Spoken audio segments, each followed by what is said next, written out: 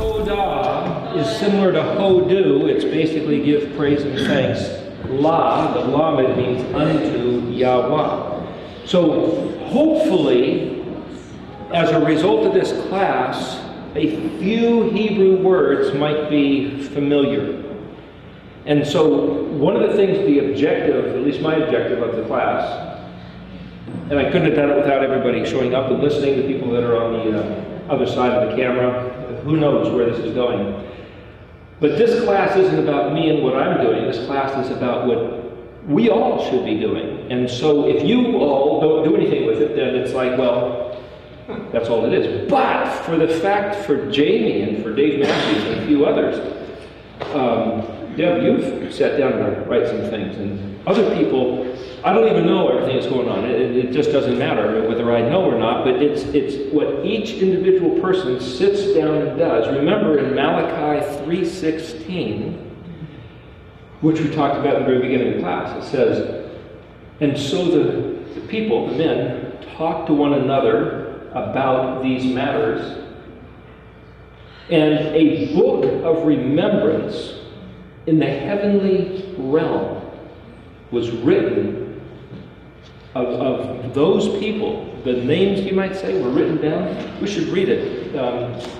Here, I'll tell you what, here's just this Bible right here. Malachi, isn't that the last book in the Old Testament according to the standards? See, in the Hebrew Tanakh, they have a different order of the books. So if you're going off the Christian version with the New Testament, you'll have a different order, and Malachi's the last one. So Malachi 3:16, in this version, I don't know which version this is, it might be King James, says, then they that feared Yahweh spake often to one another. Yeah. Spoke about what? Perhaps trying to figure out what day the festival should be on, what is the real calendar, what did Yahweh really expect them to do on Yom Kippur? And if the one command for Sukkot is Ak Sameach, which is only rejoice, how are you supposed to do that? It doesn't say what they spoke about, but remember this is speaking about Yahweh's things. They spoke often to one another, and Yahweh heard. He hearkened and heard it, and a book of remembrance was written before him.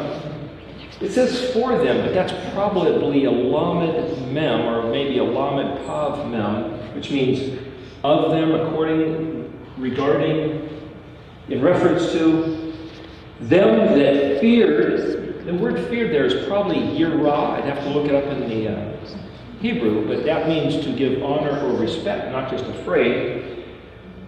Yahweh, and thought upon his name. And then you have to look up that word think. See, in English, I have to sit there and guess what the Hebrew might be. So if I look it up in the, I don't even know where I put my stones to knock. I guess I didn't bring it in. Is that in the truck still? Oh, here. Could you come up and get the key here, Karen? You want to come up and get the key? Okay, hang on a second. I'm doing this on purpose. This is Karen!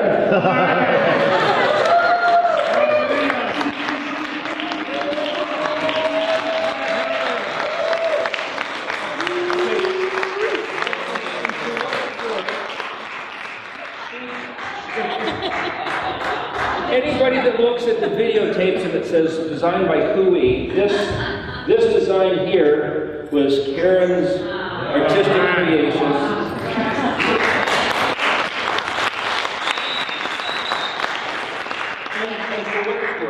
Karen is from Australia originally, and it's a Hebrew word. Kuwa, Kufvav Hey or Kufvav Yod is my cry. It's Hebrew, pure Hebrew. But the Aborigines, well, you tell, the Aborigines still say this to this day out in the Australian outback. Why don't you give them a real Australian version of Kui?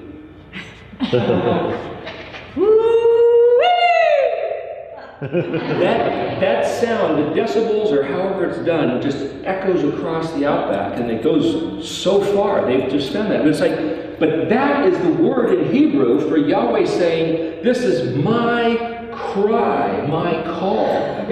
So to say it's kui, by kui, playing into the Hebrews, as it were, saying this Nun Sonic as this banner, this emblem of this class, like Jamie had it on his, he doesn't have it on today. But it's basically, this is Yahweh's call, because the letter Kuf, remember, like the pillar of fire, pillar of smoke, also means to call, to summon, to assemble, to collect and gather, which is like all the letters gathered around the Nun Samic, because every letter speaks of the Mashiach, Yeshua. And he said, if I be lifted up, I will draw all men unto me. And so the Nun Samic represents the letters of the living one on the support structure, or the lit menorah, of Nun being energized, and the Samic being similar to the letter that's the equivalent of the menorah in the Mishkan pattern. And so the idea of the lit menorah, if you can look at the lit menorah in the picture, well, that's like Yeshua being glorified by his people, doing what he said to do. The two houses of Israel, the right-hand side, the left-hand side. So all this is kui. I mean, all these things play in. So the more you know, the more hopefully you can appreciate not only reading Hebrew, but appreciate little subtle things we tried to incorporate in some of the artwork. So, thank you. Tricking me to come up here.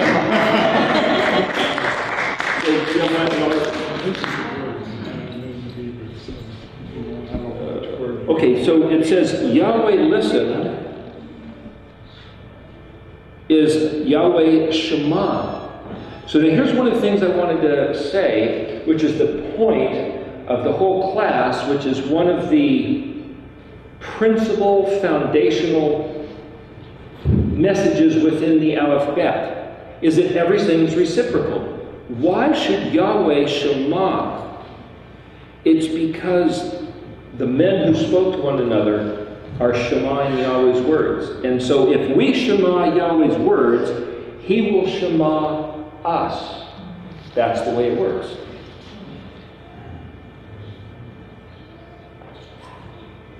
And he heard it, which would be Yerah, and the Lord listened.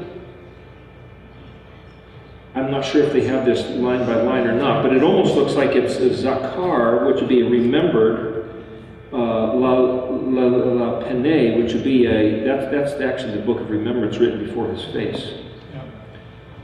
Yeah, see, it doesn't line up with English. I have to see a bigger format, but thank you. My point is, up until a couple years ago, I don't know that I was ever even consciously aware of this verse being in existence. Imagine having your name written in Yahweh's presence in this heavenly realm. And it says, you know, in the last day when the books are opened, and there's like this book of names, book of deeds, book of remembrance. I mean, who knows how many books? But he says, those men, those earthlings who take their time and effort, thank you very much, to regard Yahweh's words, they will be written in this book unto eternity. And I believe that the purpose of having this class is to facilitate all of your names being in that book. Amen. We have fulfilled the contractual requirement of getting your names in that book for having this class. And that's a pretty big deal.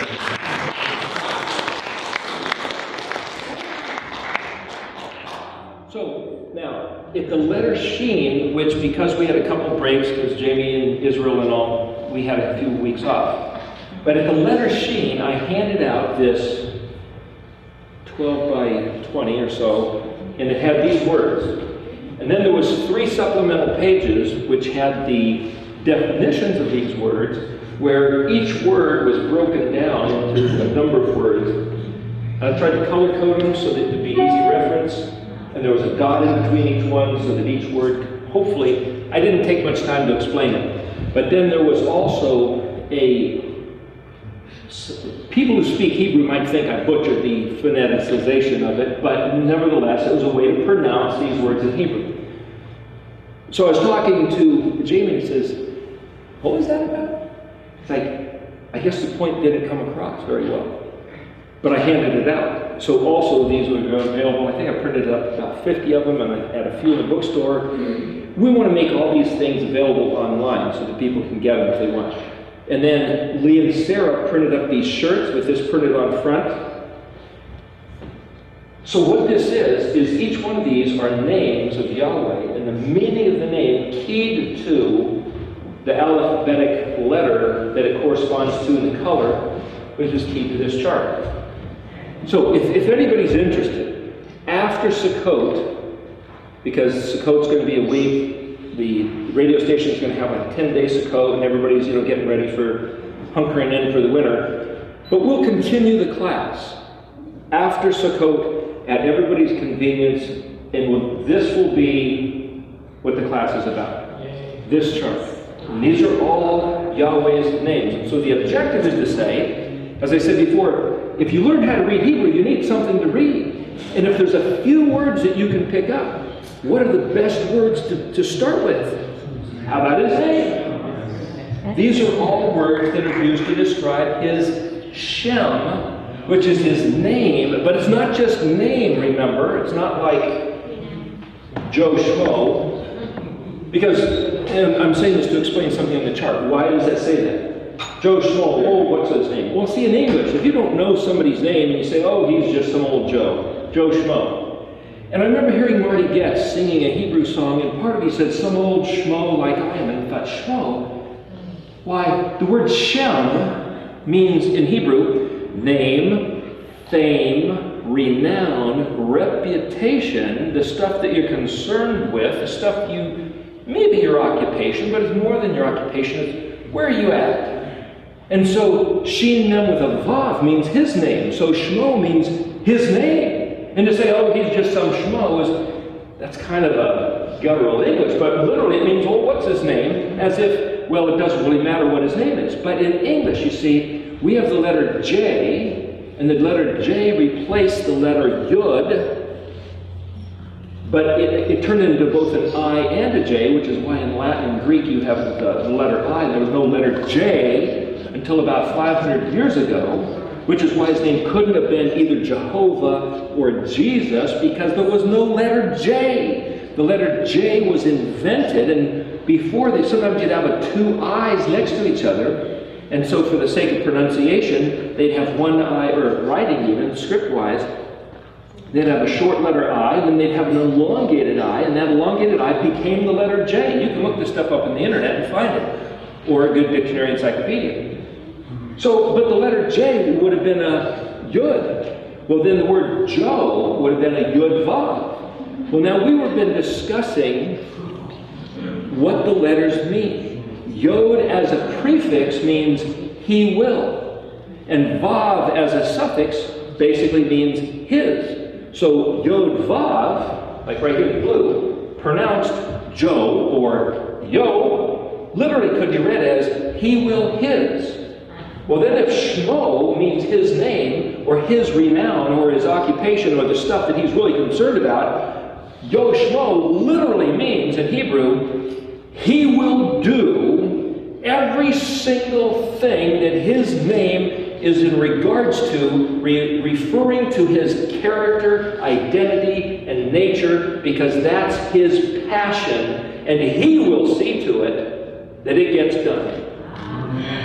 That's Yo Shmo. And yet, see, in English, it's exactly the opposite. Oh, just some old Joe Schmo. It doesn't matter who he is, because he has a nameless, faceless nothing. But yet, this is Yahweh's Shmo.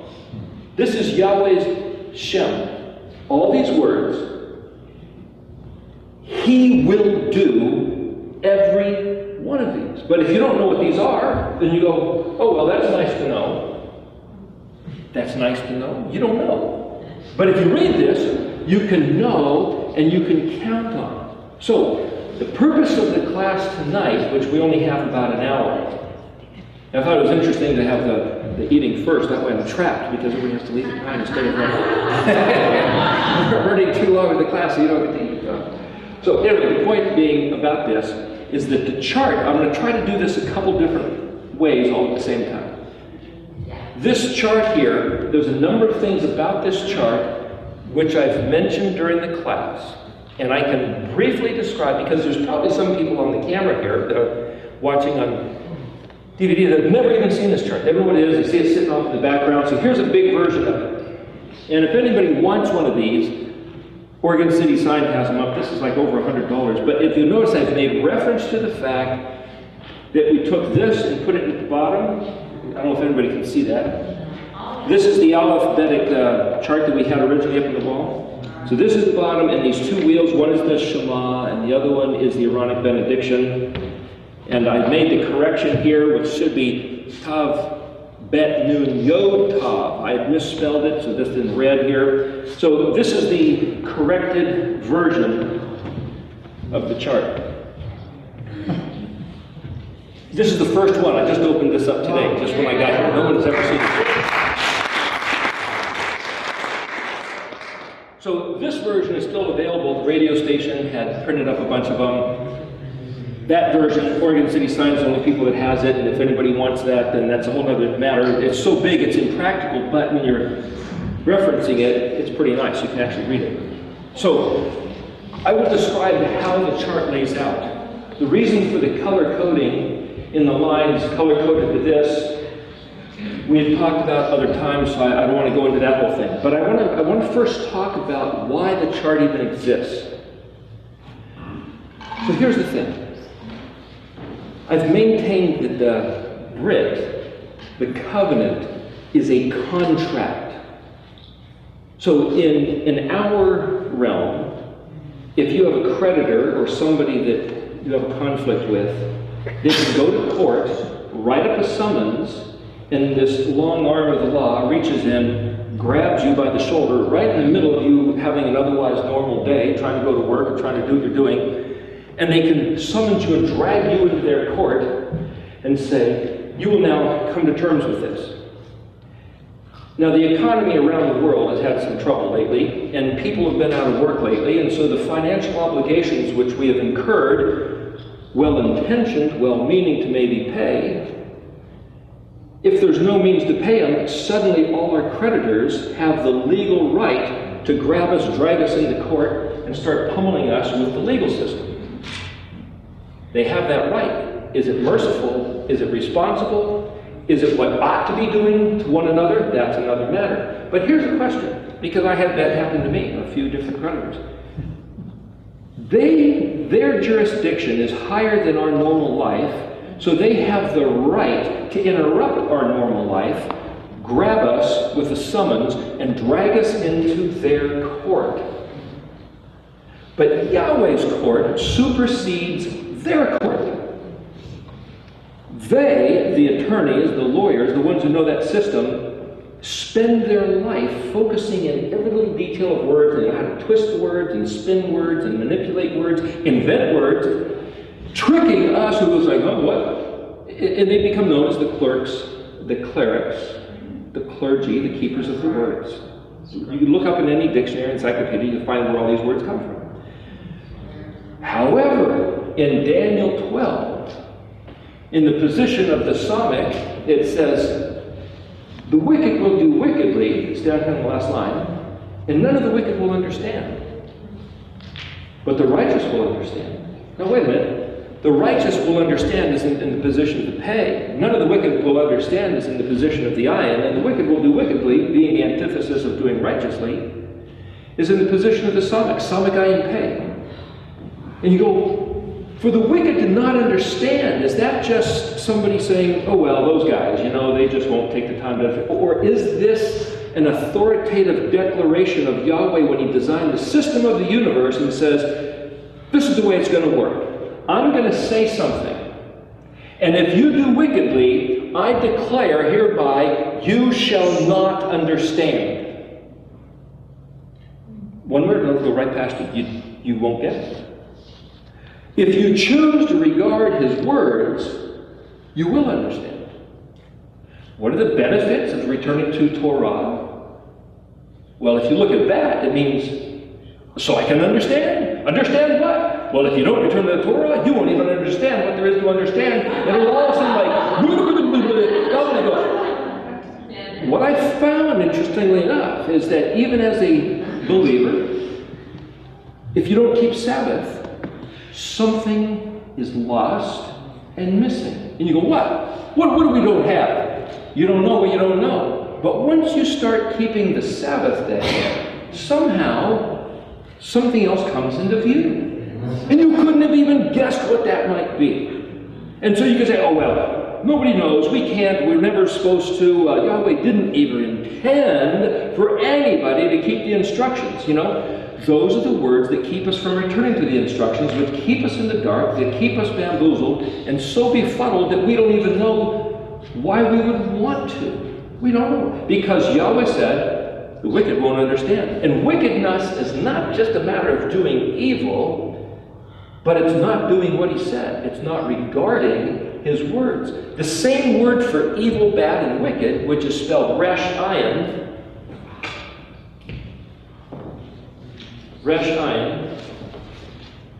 or it can also be resh ayin hey, is the same word. Look in this red dictionary. It's the same word for friend, companion, associate. It's like love your neighbor as yourself is that same word. So you could translate that as love. It wouldn't have a hey if it was your neighbor. It would have a kaf, because remember, kaf is a suffix, means your, and it's roeka. The ka at the end is the kaf, meaning yours. And it says, love your evil as yourself. Now you have to think, or it's neighbor. It's translated, how do you know that's neighbor?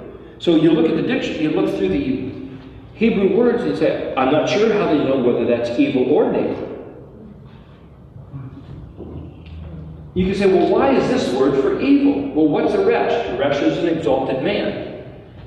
The resh is something, remember, it's kind of like this manifold, like a manifold on an engine. It pulls in the air and the fuel and it mixes it, and then it pushes it into the combustion chamber, and then it goes out through the exhaust manifold, and the exhaust manifold, it has the picture here, kind of like a tree, but not exactly. It shows kind of like a root system, like a heating plant.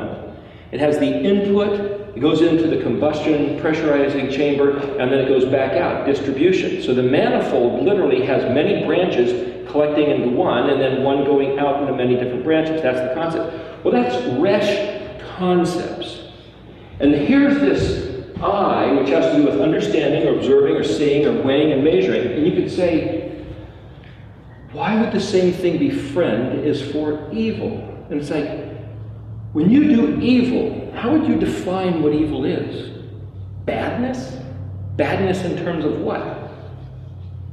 If you just think, I was at a concert one time, many years ago, and I felt this presence of evil. Nothing bad was happening. I felt this presence of evil. But I couldn't describe it other than to say, if you have your eyes closed and you're near a fire, you can feel heat. Describe what that heat is. Well, it's hot. No, that's the same word. How do you describe heat? Well, you can't, really. Close your eyes and describe the color red to somebody. How do you do it? You know red, but you can't describe red. You can't describe. Okay, but you'll know evil when you see it because it's what you do to one another. So there's something about this spirit of evil, but on the other hand, evil is what you do, input and output, regarding when you see your neighbor. If you help your neighbor, that's not evil. When you harm your neighbor, that's evil. Evil. When you harm or do maliciousness, or you intend to sabotage him, that's evil. So if there's any mysterious thing about, gee, what's really evil, it's doing bad stuff to your neighbor. So if you look at these words and you try to make these connections, it's like, oh, okay. But here's this notion of this court of law. And to sit there and say, I'm gonna go through this alphabet chart. I'll basically in a few minutes tell you how it's broken up. I've done this before.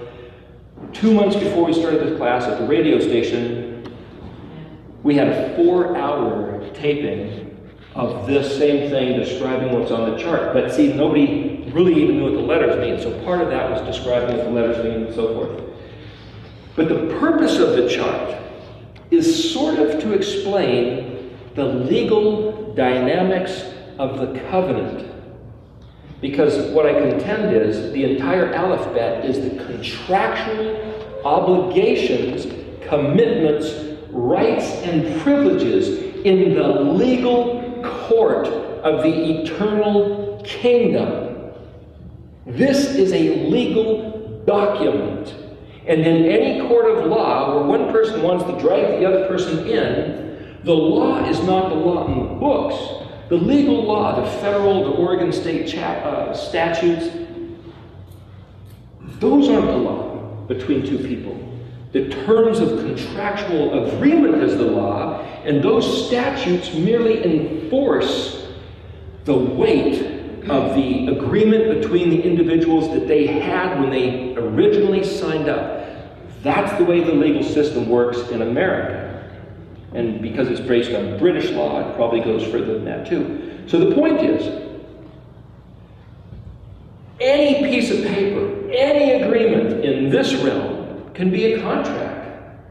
Anybody feels infringed upon, they can take it to the court of law and demand that the judge vote which one has the right to expect what behavior out of the other. That's the way it works. If this alphabet is the contractual agreement between Yahweh and Israel, Yahweh has the right to behave according to what these letters mean, and if anybody wants to be his people, and they go, what are you doing? Why don't you do this? Why did you do that? He's behaving according to the contract. And if we don't know what the contract is, well, we're like spectators and watching him do this and that. Oh, why did you do that? It's like, I don't know. If you don't know the rules of basketball, and you think you're watching a tennis game, and you're going, what are those guys doing? You'll be completely bewildered trying to make sense of how they're running. Or you think you're watching rugby and you're actually watching soccer, the same difference. I mean, maybe played similarly, but it's like, what? How would you put it all together? So we can spend our life sitting here trying to figure out why Yahweh's doing what he's doing, or we can read these words and realize he's doing exactly what he said he'd do. Furthermore, we are participant in this contract, and we are contractually obligated to be doing something. But if we don't know what it is, and we're sitting here doing nothing, we're going to suffer the consequences, which means either we'll get in trouble for not doing something, or we'll miss out on the benefits of doing what we could have been doing. So, in Exodus, where Moshe and the children of Israel were all around Mount Sinai, and Moses said, listen, in order to elevate you, Yahweh has given you this Torah. In order to elevate you. But you've got to agree to the terms. Everybody in the camp cried out, everything that Yahweh says we will hear and we will do. They just signed up for a contract. And Yahweh said this contract would be perpetual throughout all your generations forever. Now, if we want to come into the contract and say, it's a different contract, it's not this contract, it's, here, I'm going to write up a new contract, or I'm going to find some sage, some apostle, some other so-called wise man who says, hey, I've got a new contract. And you go, oh, hey, you know, this one sounds better than that one. The problem I have, which I've said things which some people might think sound contrary to the Christian church. I'm not against the Christian church, because as the scriptures say, we've inherited lives from our ancestors with good intention. We thought we were doing the right thing. We thought we were being good. We thought we were making the Lord happy. Somebody gave us this document and said, this is what you do. It's like, okay, believe this and you go to heaven. Okay, believe this and your sins are forgiven. Okay, believe this because there's nothing you can do. He never intended for you to do it. You couldn't if you wanted to. You don't have to. And guess what? Somebody else did it for you. Jesus did it for you. It's like, wow, what a good deal. Just believe, kick back, and say, I'm going to heaven. That's the contract. And it sounds great. And then somebody says, oh, wait a second. There's this contract with Israel. And these guys say, and I've heard them on the radio, say, that's not our contract. Now, does everybody have to have this contract? No. These guys can have a different contract if they want. And when I say they're lying, if these guys say that this contract replaces this contract for the same people, that's not true. That's what they say. That's where the lie is. Now, the people that believe this contract, thinking it's that contract, they were lied to. That doesn't mean they're wrong. That means I'm not saying, oh, they're all going to hell and they're bad people. I'm not saying that, but they're deceived. I was one of those people. I was deceived.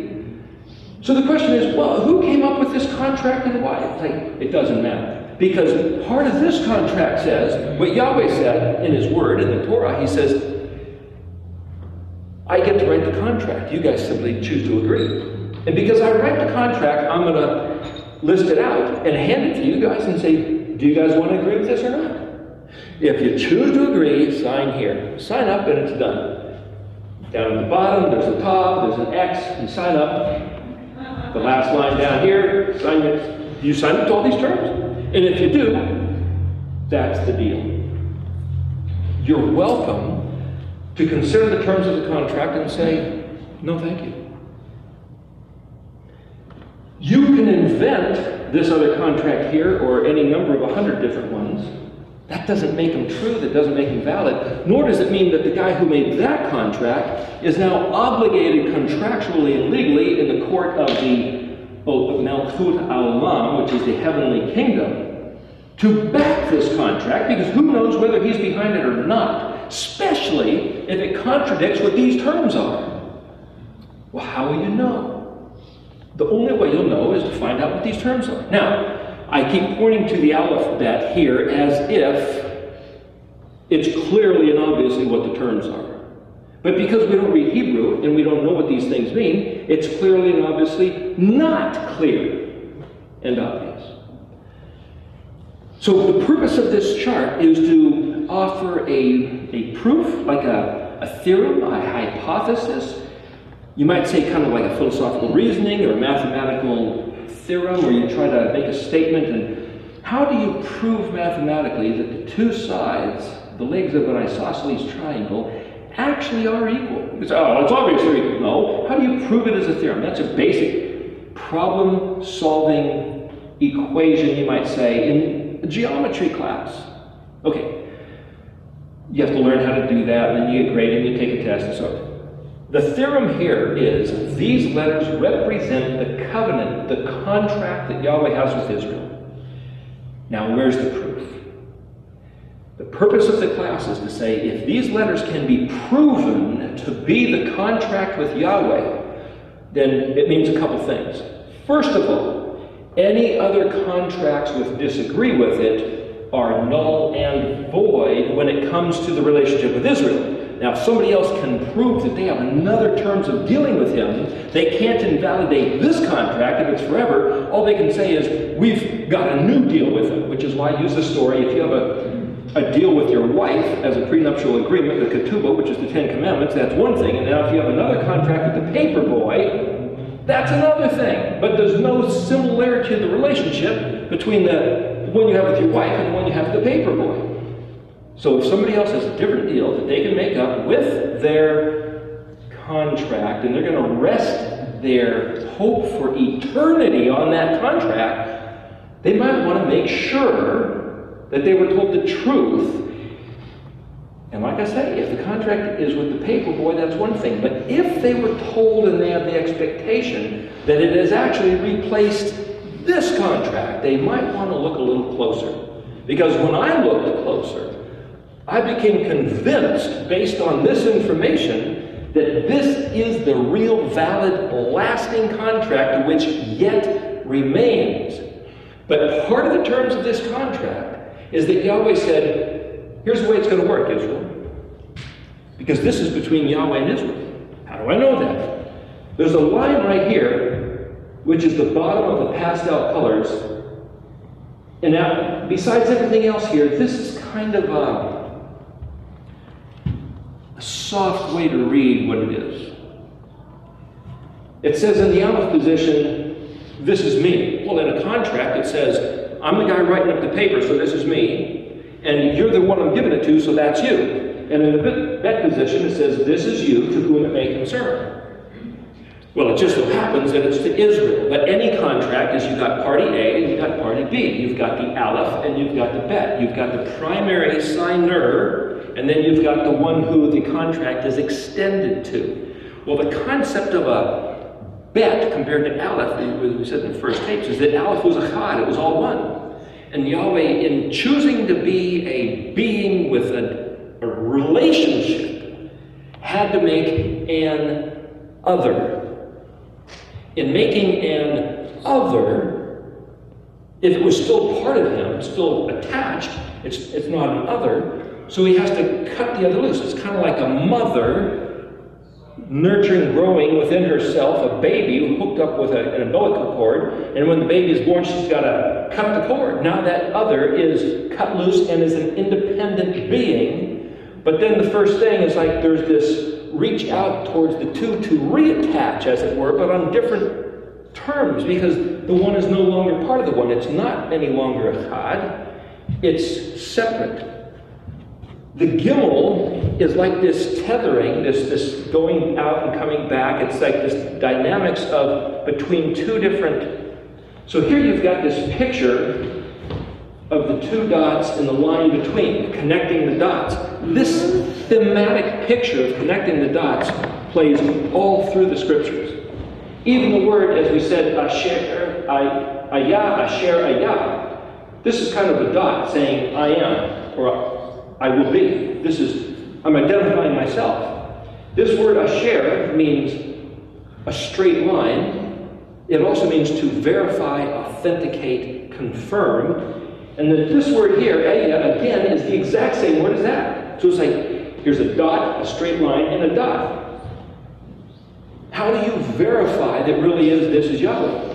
He said it, that's the Aleph concept. There's the straight line, and then Tav. As I have said, so shall it be. As I have set forth, so shall it will arise. When he said Yehi or, Vav, connecting, straight line, Yehi or. And as we said before during the class, it wasn't, in English it's let there be, those are three distinct words, light, and there was light. Those are two groups of completely different words. Let there be, and there was, but yet what he said was Yehi or, and Yehi or. See, when Yahweh does something, when there's a dot and a straight line and a dot, the two dots are equal. They're the same. That's the identifying characteristic. So the Aleph and the Tav being equal, which is why we have, basically the white, which is the full, white light contains the full spectrum of all the different colors, which is what the layout and such. The point is, what did Yahweh say? What's he going to do? What's he going to hold us to? And if he says to our forefathers, I'm going to make you a deal, and this will be for the rest of time. And then I found other verses which it says, it's the same terms I gave your forefathers. You get the same possible blessing, you also get the same possible curse, but the terms of the contract are identical. So we can't look back at our forefathers in Israel and so, man, those guys, what a bum deal they got, We just get to sit here with this new contract. They couldn't, no matter how hard they tried, and they still got beat up and terrorized and pillaged by their enemies, and gosh, that was a mean old God in that Old Testament to do that to them.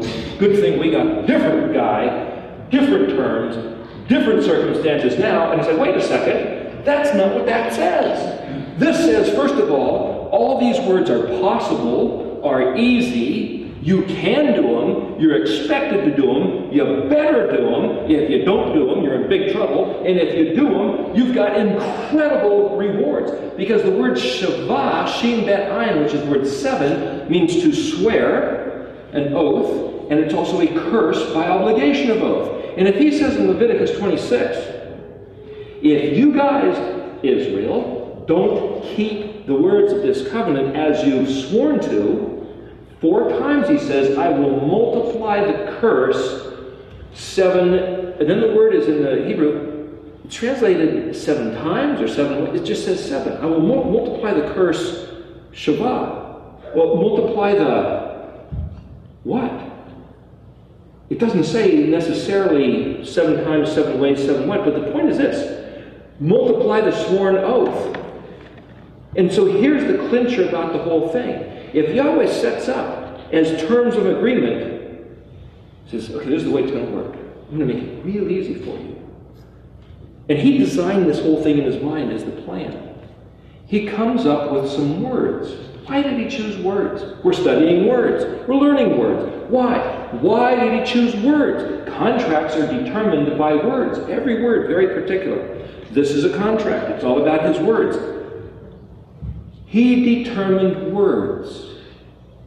And then he said, if you pay attention to my words, with the measure of the attitude you have about my words, the exact same thing is going to happen to you regarding all your life concerns. Because, I'm paraphrasing, he says, all of my life concerns I'm incorporating and embedding into my words. My words are my house, as it were.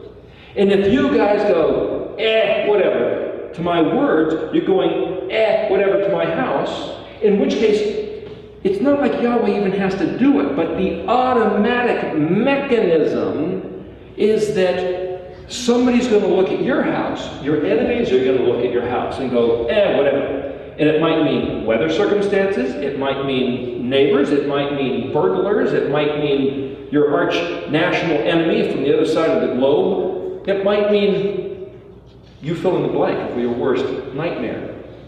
In Leviticus 26 and Deuteronomy 28, all through, Yahweh says this. He says, I'm going to make this real clear. You guys bring the curse on your own head by the way you treat my words. That's in the terms of the contract. And if you don't like what you're getting, the purpose of this class is to say, we could stand here and yell and scream and raise our fist and bang on heaven's door, or we can just start doing what he said. As I said in one other class, that the Romans used to tie a dead body on people and it would rot. And it's like, how do you get the dead body off? How do you get the dead body that we've inherited, which is the lies and distortions of false renderings of this Torah covenant? Just start doing what he said, and this thing falls off. It's poof, disappears. Kind of like the picture of Dorothy and the Wizard of Oz. Clicks right here. Oh, you could have gone home anytime. You could have gotten a monkey off your back anytime. You could have gone back to the covenant anytime. Just start doing. So there's 3 basic questions, and we're facing it now, the people in various congregations, regarding the festival of Sukkot and the feast this year. One of them is, should we even bother? Now, a lot of people say, no, whatever. Okay, that's the end of that line of questioning. But if you say, I think we ought to bother, it's like, okay, the next question is, when? No one's ever told us how. Now, thank you, Brother Yehuda, the Jews have kept keeping of the festivals. Are they accurate? I don't know. They have a thing called a held-out calendar. Is it accurate? I don't know. But if they don't want to go along with it, bully for them. That's great. At least they're keeping it. Now, if I say, I don't know if they're doing the right thing, now I've got to take the burden upon myself. Now I can ask the Karaites. I can ask TorahCalendar.com and read that. I can check with any other of my favorite knowledgeable teacher who I might trust. Or I can take the burden on myself to sit here and learn these words and then read the scriptures and say, what did Yahweh say? For example, I read something the other day, and it said, there's 3 or 4 different, on the internet, there's 4 different scriptural references saying the new moon is sighted in Jerusalem by 2 or more witnesses, the first light of the new moon. And then it mentioned, it's called Rosh Chodesh, and it mentions 4 biblical sites. So I looked them up. it mentions the phrase Rosh Kadesh, but nowhere in those 4 sites does it say 2 witnesses in Jerusalem at the sliver. Well, where does that come from? Does it come from the Talmud? Does it come from the rabbis? Does it come from, who knows? It might be right, but it doesn't come from the 4 scripture verses that they pointed to verify their statement. This is a legal document. If he says there is something called Rosh Kadesh, and he quotes these 4 places, now I can look up and I can say, yep, there it is, those 4 places. But when he adds other stuff that was not part of the deal, that doesn't make it so. The point of being able to read these words is for us to go back and double check every detail of this contract. So when we see something here that says, hey, I get to have that, then I can say to Yahweh, hey, I can take you, Yahweh, to court in your own court, because he says heaven and earth are the witnesses.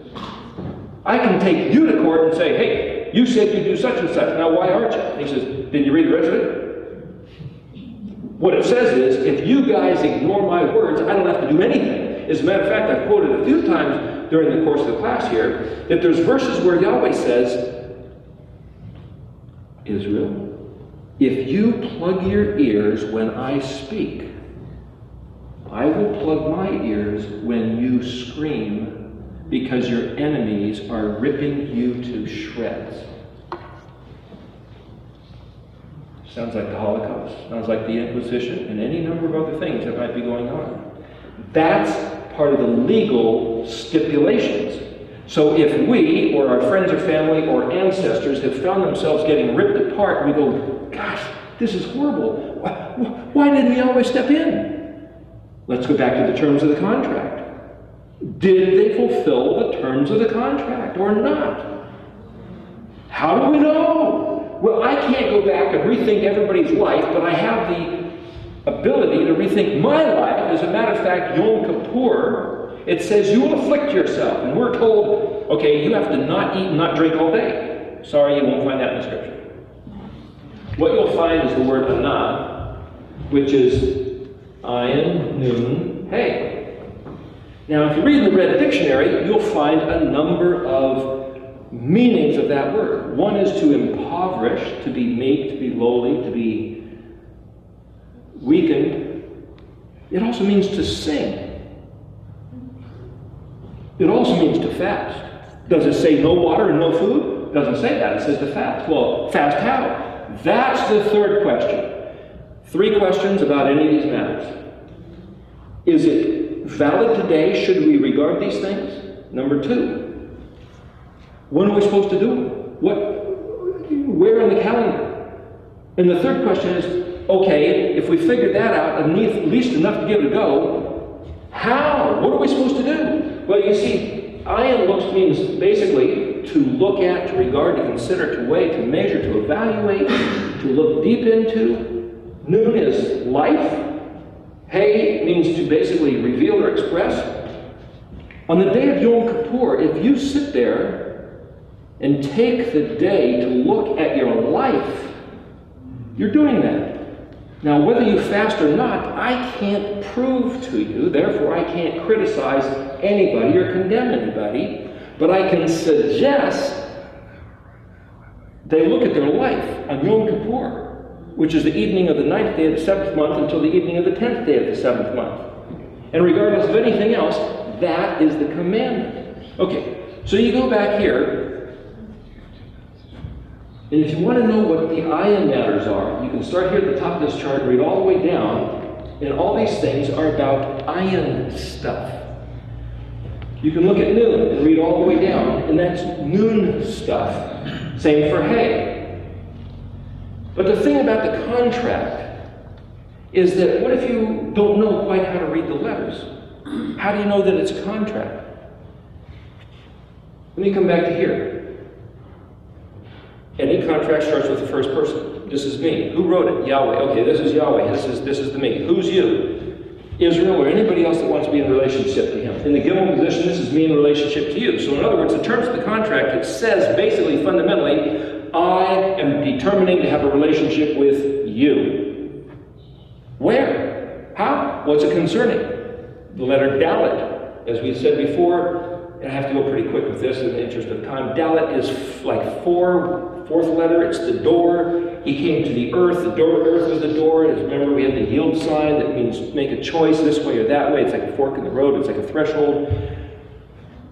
Earth is a place of choosing. Now, if he designed the entire universe, put this one ball, this sphere in the middle of the universe and says, this is the place where humans will come to make a choice. There's the door, there's the choosing of the Dalet, there's the map. Hey, revealing what? What's he revealing? What's the Vav? If the Hey is pointing, what's the Vav? There's this picture of a teeter-totter on a fulcrum where this is down and that's up, but it can shift the other direction. And if he's saying, listen, this whole contract is to explain the point about what life on the face of the earth is about. Hey, the Dalet, look at the Dalet, the choice. What's the choice? The choice is, what are you going to do? So everything in this life, all the consternation and the frustration and the perplexity, and it's like, gosh, what's going on? It's all designed for you to make hard choices, but you're going to make choices. And with the choices you make, Bob, there will be a reciprocal action. You know, in mathematics, a reciprocal is where you have one variable over another variable, and typically is drawn as x and y. And the inverse is the reciprocal, where you have y over x. And if in this contract, if Yahweh's saying, here's this yoke, shape of the Paleo letter Vav, it's kind of like a yoke, and here's kind of like the fulcrum. And he says, okay, whatever you do is going to come back. Whatever you do is going to come back. The way you treat your neighbor, if you do evil to your neighbor, you've now set yourself up according to the rules that the same measure that you have used to your neighbor is going to come back on you by your own action, on your own head. And it's similar to having, you know, there's this one time I was tearing off some concrete forms, and I had this stick and I went to hit it. And with the same action that I drove my hammer into that stick broke and flew back and hit me right in the face and ripped my mouth open. And it's like, gosh! Now, who was the responsible party there? I was. I hit it with that force, and the same force it flew back. Now, that was a pretty quick turnaround. In the world of karma, you might say, type of thing that goes around, comes around, sowing and reaping. It depends how big the wheel is, right? As we mentioned once before on the tape, like the letter Tet. If you have a small wheel and you run through some paint on the ground or a mud puddle, boy, it's pretty quick when it comes back around. But if you have a big giant wheel, you run over it, it might take a couple of years before it comes back. But when it comes back, and then things multiplied, right? Because you're always in the multiplication business. And so what he says is, you better be careful what you do. And then you say, oh, come on. Doesn't he have more important stuff to do than tell us, oh, you better be careful what you do? Well, then you have this notion, El-Al. It's the name of the Hebrew, Jewish, Israeli airline, El-Al. But what does El-Al mean? If you look at the word Aleph Lamed, it means, it's a short form of Elohim. It means God or deity, but it also means motion toward, like something with a certain push of an energy in a certain direction. And then if you look at Ayin Lamed, you see this word here, El Elyon, is technically translated as the Most High, whereas El Shaddai is Almighty. This is Most High. So the reason this is in the Aleph position is because that's like, I am what I am, I will be what I will be. That's like the one who figured out the plan and do anything that's an expression of the plan. But having then incorporated into reality, betness, physical substance, at the top of all that's made, now when you have something at the top, it's in reference to other things. That's why Most High is in the Most High position. But you see, that's something made because it's a reference to substance, not esoteric ether, like I am that I am, or I will be what I was. Do you understand? So each line has a certain thinking going to it. But in the following class, after Sukkot, we'll get into each one of these, just to tell you. But El-Al, what's simply Ayin Lamed? If you do Aliyah, it means going up to Jerusalem, because Jerusalem is up on a hill, and that's the highest point in all the land of Israel. So even though we think, oh, that's like going back, and that's not back, but it's going up, and it's like, but that's Aliyah, is up. Ayin Lamed, if you look in the dictionary, it literally means On, at, against, concerning, because of, on account of, and it also means yoke. A yoke, like the letter Vav, like also scales, you know, with a weight here and a weight there, and balanced on a fulcrum beam, which is the letter Ayin. Remember, that's where you get the picture of Libra, the scales, the constellation, and we talked about this back at the letter Ayin. The ancient picture of the Libra was a straight line and then this with a bump in it. Well, why is this Libra? Because Libra has to do with the scales of justice, and this is an altar with a sacrifice on it. That's where it comes from, an altar with a sacrifice on it. Because when you sacrifice, you now pay the debt where you're found wanting in the scales. So we could say El is the motion towards making everything yoked, balanced, making sure. In other words, by saying El, what you're really saying is Yahweh is the one who's going to see to it that his primary concern for all these many lives on the face of the earth, the billions of people that live here, his job is to see to it that every single thing we do comes right back on us. The great yoke in the sky. Because the Ayin is the eyeball, the watching one, the scales, and Lamed is the authority, the pushing and pulling, and he's going to see to it. He's going to make it his business to see to it that everything we do, we get coming back to us what we got coming. Now the point of this sacrifice on Yom Kippur, according to the covenant, was to pay the cost where we're found wanting if we are his people.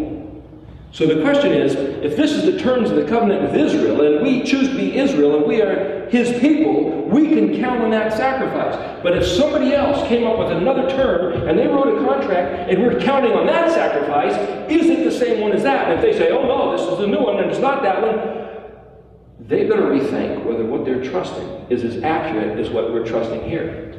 So if you go through this, you realize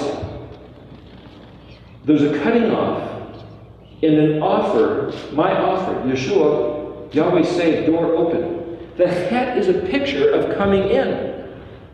Well, if he says, hey, listen, part of the terms of this contract that is if you want to, you can come in, then what? That's just where you begin to enter his kingdom. And that's back here at the het. Tet, 100% full. Hey, I'm completely his, completely in, completely safe. Yod is a hand of work, but it also speaks of working and activity. So if you think you can come in and kick back and sit there and say, oh boy, I'm sure glad I'm in here, there's nothing more for me to do, that's kind of contradictory to the meaning of the Yod.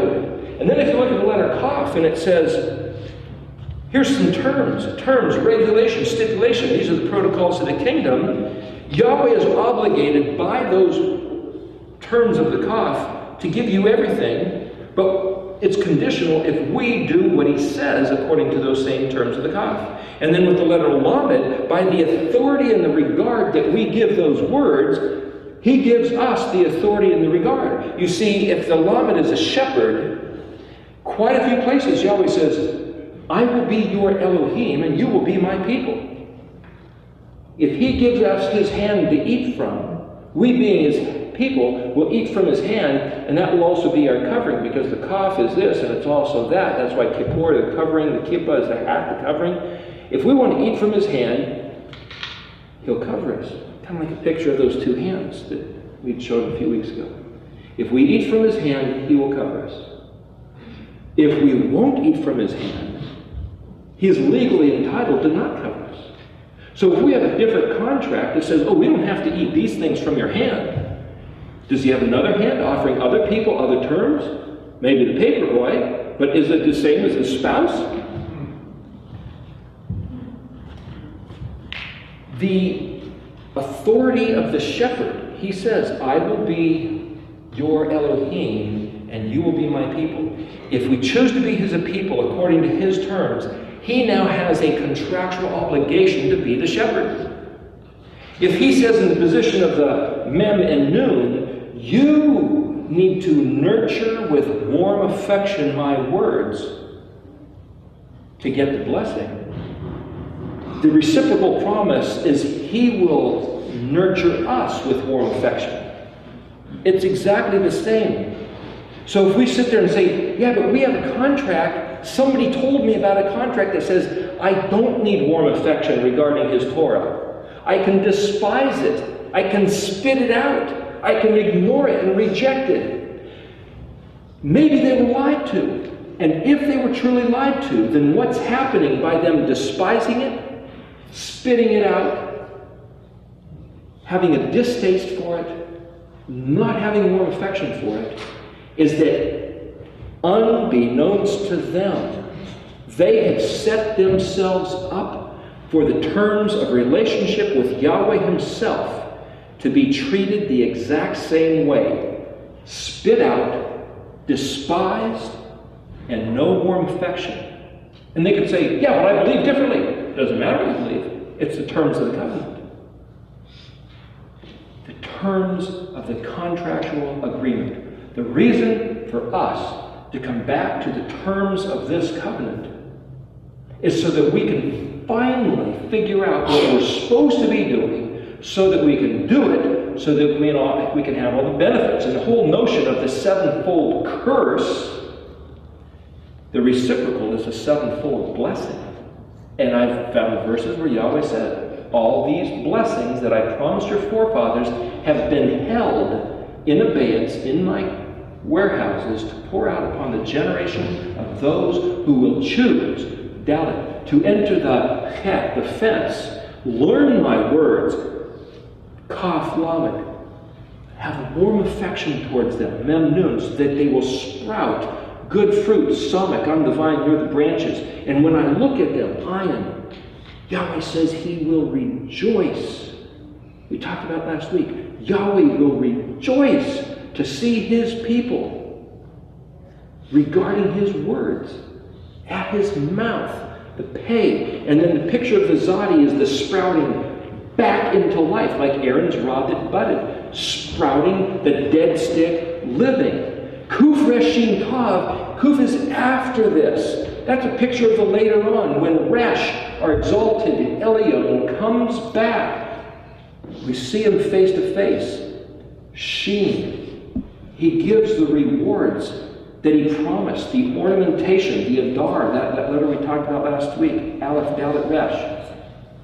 But some will end up being thrown into the fire.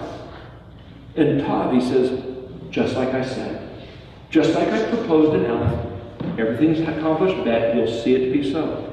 So if we look at these things, this is the Mishkan pattern.